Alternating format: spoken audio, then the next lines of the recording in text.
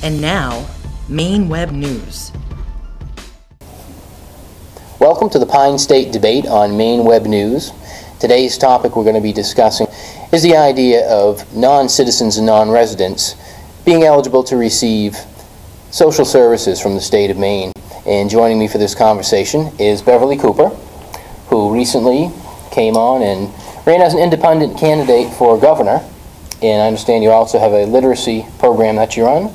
Literacy for children and adults, and youth to youth. The literacy program is kind of really geared towards adults who maybe feel a little ashamed about not knowing how to read, and we just kind of want to make them feel like it's okay, we're here for you. Right. Mm-hmm. And also joining us is Erick Bennett, and Erick is the social media and networking strategist for Paul Lepage's campaign. Yeah, new media social networking strategy. And also in the past, you've worked as a political advisor for Republicans, Democrats, and Greens, as I understand. Yeah, I like to support the person that I think will do the best job. Excellent. And he's also a frequent contributor to Maine Web News and hosts the Pulse of Maine with Erick Bennett.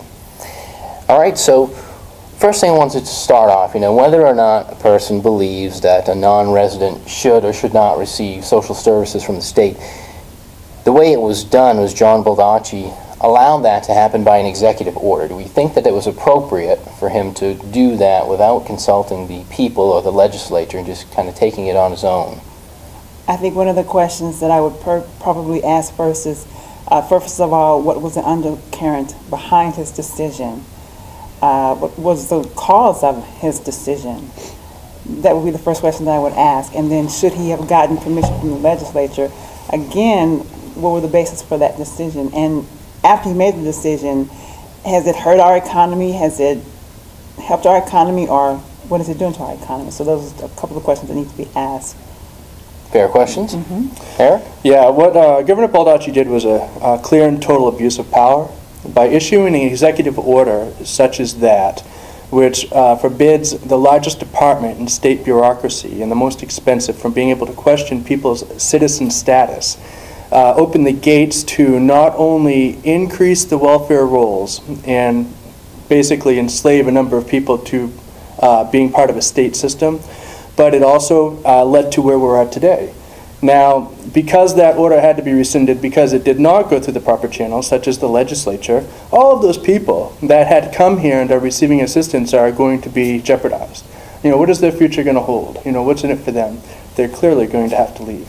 So Governor Baldacci's decision not only inadvertently affected so many people in a negative way and clearly was out of line, but it was completely and totally appropriate for Governor Lepage to rescind that order. Because if Governor Lepage had not stopped that in its tracks, then it would have become exponential and led to an increasingly worse problem. So the meat of the matter is, at the end of the day, we have to decide, do we want to allow non-citizens and non-residents to be able to receive social services? Okay, Jerry, so what is it? Is it non-citizens or non-residents? Because we know that immigrants at this particular time would not be considered, they would be considered not legal in the sense of them being immigrants, but they would be considered residents. Correct. So if they are residents, that means that most of them probably have jobs. Some of them have jobs. Not necessarily. Some of them. When you think of some residency, of them, Erick. No, not substantial. Because a resident, you can take a kid that comes over here from Timbuktu and he goes to college and he's a resident on the dorm. Doesn't make him a citizen. Doesn't make him a legal. He's a resident at a dormitory. It doesn't give him the right to get social aid. It doesn't give him the right to vote. It doesn't. Then he's not illegal either if he's here. Right, he's here as a guest, and he should solely be a guest. Let's back it up one step. What about a non-resident? I love Erick's play on words. Let's use that word guest. All right. So here it is. I call your country and I say, oh my goodness, we heard that there's war in your country and they're pillaging your villages and they're burning you all up and you have no place to go and you're living in tents. So we're going to invite you to come to Maine. Did we not do that in a roundabout way? Just a moment. Then we say, come over to Maine, we'll help you. The challenge that came into play, and I'm not going to have all the facts on that one, but the challenge that comes into play is we invite the people to come, because we also get federal dollars for that. We invite them to come and we feed them. We don't teach them how to fish. So we have then made them codependent on our system. So we are partly to blame for that as well. No, you're wrong, Erick. because it's not we. We didn't. The legislature didn't. The people didn't. Governor Baldacci did. One man brought all of this on. And he did it for an agenda. The only reason that the Democratic Party in the state of Maine needs to bolster their ranks is because they're losing a great deal of power politically, because people are obviously catching on to what's happening, and that the state government is not the answer to everything. And so, I don't agree. well, you choose not to agree, but like you just said, you don't know the facts. The facts of the matter are, in the last 4 years, 10% of the population has increased due to the number of non-citizens coming here for the sake of state benefits. Those are benefits that residents and citizens and Americans are paying in for their own, for our own, for we the people's own. And Erick, what about the people that are here that are immigrants, that are working, and perhaps you're talking about some of their family members, but that are working and are being taxed as well? I'm not saying I'm for it or against, but I'm just, well, if they work at a McDonald's, they're getting taxed. If they're working at the Maine Medical, they're getting taxed. Yeah. Income tax is wrong. We got to do away with the income tax. Okay, but what about those people who are paying into the system via their tax, and they're Beverly, Yes, Erick. taxation is not the ideal you want to use to base people's rights upon. Okay, citizenship is the ideal you use to base rights upon. The state of Maine is going to tax everybody and their brother. They don't care who you are. Well, they're going to Erick, tax if the truth be told, my goodness, all of us are illegal immigrants except for the Indians. We're not illegal immigrants. There's this protocol you have to go through. You actually both make good points, but let's back it up one moment. Let's talk about a non-resident. And this doesn't necessarily mean an immigrant, because That's somebody true. could come from New Hampshire or a place where it's tough to get social services. Should a non-resident of Maine be able to go into DHHS and ask for and receive benefits? I don't think that it should be like a full-blown assistance. I think that if they are in need of emergency assistance, maybe it should be like a rule to it. Because we are brothers keepers, and that is one of my things that I believe in. Yes, we are. I don't think that we should enable a person to where they're dependent on the government. I totally agree with Erick.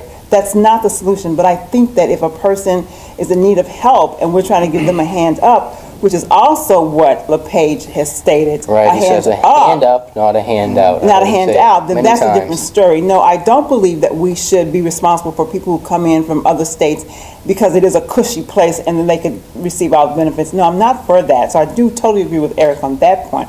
But I think that there's a responsibility as human beings that we should try to assist people who are trying to better their lives. Beverly, if we're going to be our brother's keeper, Yes. that means that you do it out of your pocket. You do not pass the buck to a corrupted government under the sake and the guise of caring and feeling you want to do good for your neighbor, using that phrase, because that's the number one way that things lead to abuses. You don't do that. If you want to be your brother's keeper, you do it out of your own Erick, pocket. can you tell me I want to know where you get your stats from, because here's something that I'm learning, and it's no disrespect to you, and everybody knows I love Lepage, so it's no disrespect to him, but I'm learning that over the years, we as Americans, so I'm not pinpointing any certain group, we just buy into whatever the media says, whatever our government says. We don't travel enough. We don't do enough research ourselves to look at stats to say, we don't question things. So then when someone brings like this to our attention, we say, oh my goodness, is that right? And then we just believe it 100%. The way that you want to begin investigating that, Beverly, and especially if you're going to run Have you investigated Yes, it? if you're going to That's run my question. Yes, if you're going to It's run on for you. public Have office. you Yes, I investigated have. it, That's Erick? what I do. If Where you're did you gonna- get- If you please, want to where run did for you get your public stats office, from? Beverly, what you'll want to do is go to the State of Maine website, go to the Department of Health and Human Services, and pull up every single expenditure that they have online, because Well, it's available. interesting and oddly enough, because I did call the Human Services this morning, Erick. No, Beverly, there's a difference between doing it yourself and asking somebody else to do it for you. Like I said, go to the State of Maine website. Go to the Department of Health and Human Services. It's all right there. And anyone can do that at home. I did contact, So as he's asking me.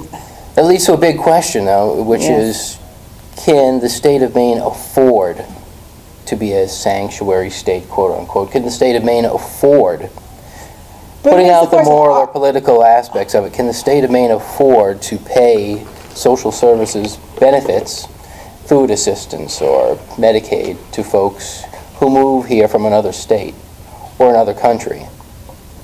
I think if we invited them from another country, it's our responsibility. Now, if they're coming from another state, again, just for a safe haven, because it's easier than I think a 1 or 2 time help, that's it. I think there should be a law in place that says, you know what, we may assist you on a one-time basis in case of an emergency, but just for them to come, because it is a haven, no, I don't agree with that.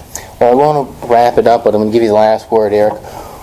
What do we offer to people who have come here, and they were invited to Baldacci for all intents and purposes, you know, to come here? What are their options? What Governor Baldacci did clearly is wrong, and it's unfortunate that those people were placed in that scenario.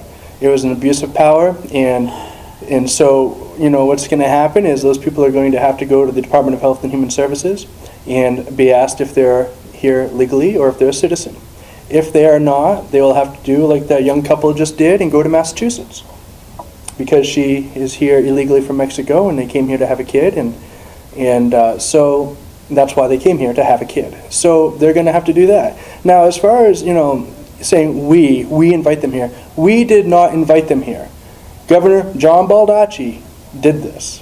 But we voted him into office. There's a big difference, Beverly, between people voting and going into office. From the perspective of the people that came, though, and who may have had trouble and may have been desperate, they were led to believe that they were going to be welcome. What welfare is a safety net for our most vulnerable citizens to get temporary assistance until they get on their feet. What happens is when you start increasing the number of people on welfare who do not ever come off of it, and you compare that on a scale with the number of businesses that are paying into that, then it's going to get lopsided. And it's not going to be in favor of the businesses. And unfortunately, businesses and people's hard work is what takes care of all of this. So why don't we do this then? Those people that are receiving that assistance, why don't we put them to work in those businesses, and they can work for their pay? Well, you both have great ideas. I think we're out of time. If someone wants to hear more of your views, or what is your website for your literacy project? It is www.ilovetoread at homestead.homestead.com. And the other one is www.youth2youth.homestead.com. Thank you. And Eric, if someone wants to hear more of your news and views, where can they get get a hold of me. I'm accessible 24/7 on Facebook. You know, again, my name will appear in the credits. Just type that in, and look forward to hearing from you. I love talking to all different kinds of people. And before we leave, can I say something to Eric? I thought his strategy for Lepage's campaign was brilliant, and I just wanted to tell you that. So thank you, Beverly. You're welcome. Got results at the end of the day. Thank you, folks, and we'll see you next time on Pine State Debate. Today's episode of Maine Web News is brought to you by Niffin's Specialty Meat. Stop and see them today at 388 on the Lakewood Road in Skowhegan.